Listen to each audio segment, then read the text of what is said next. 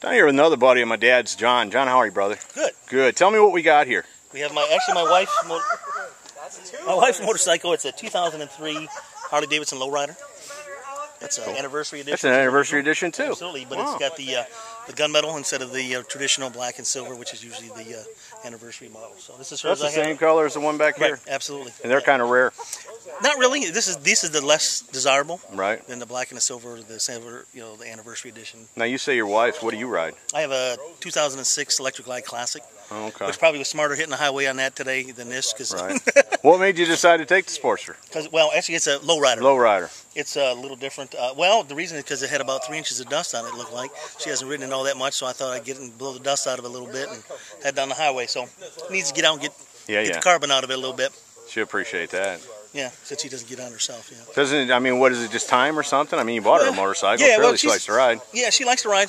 She's she's changed industry. She used to work in the wireless industry for years. Now she works in the healthcare industry, and she's just kind of starting all over and very, very busy and travels a lot and all that goes with it. So focused on other things right now. Instead of me and her family. Yes, it's terrible, terrible woman. Well, that's going to go straight out to her, right? That's why I did. Poor John. Look at him.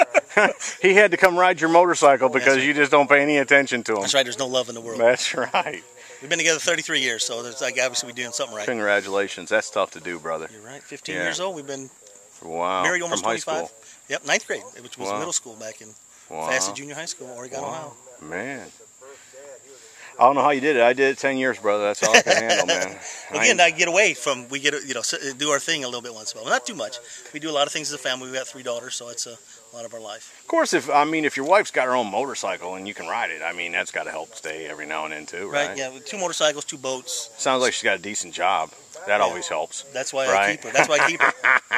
I understand that. Well, brother, I'm going to take a tour around your bike if you don't mind. Absolutely. Thanks. Actually, my wife's. Your wife's bike. That's right. Tell her it's going to be on YouTube.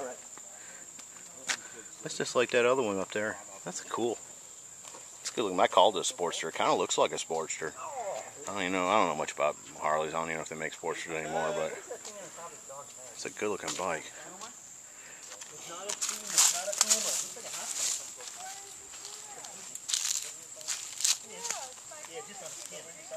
Very cool.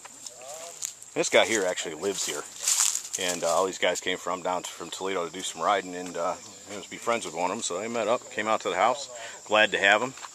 Anyways, I hope you all enjoyed that. It's a good looking bike.